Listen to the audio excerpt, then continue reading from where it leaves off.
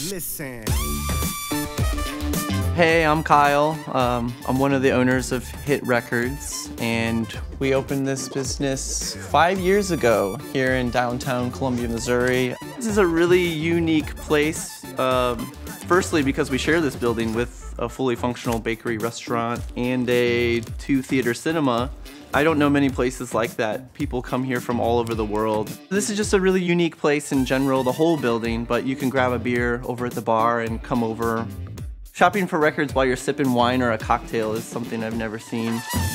There's gonna be reasons you come here, but then there's gonna be all these reasons you didn't know why. It's like a record store. You come in looking for one thing, and you end up seeing all these other things that are just totally spark your interests. I feel the same way about downtown Columbia and the city in general. If you just go and walk down Broadway or walk down Cherry Street or 9th Street, you're gonna find and see all these places. There's just a ton to discover.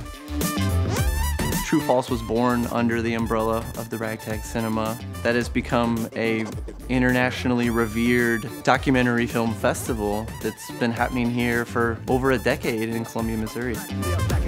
Cafe Berlin, which is over on 10th Street, has always been kind of a sister business to us. That's just another place where we like to go at night and hang out. You know, of course I get breakfast there too, but it's kind of like this secret, hidden place.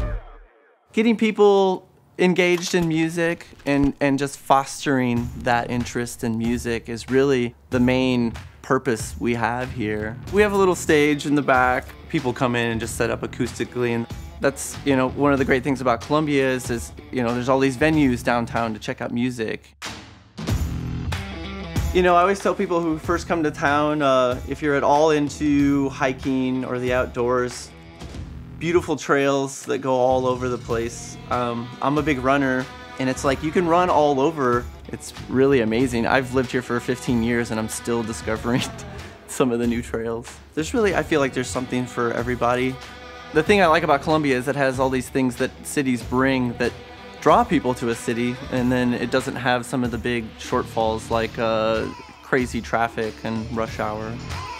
Columbia's location in the center of the state, it creates this magnet effect where you find people, of course, from St. Louis and Kansas City, but just like all over the state kind of come here and bring everything to the table that they bring and take away what they want. And it's just this great mix of both local, regional, and like international culture. And I love that. That's just the way I see it. Come see for yourself.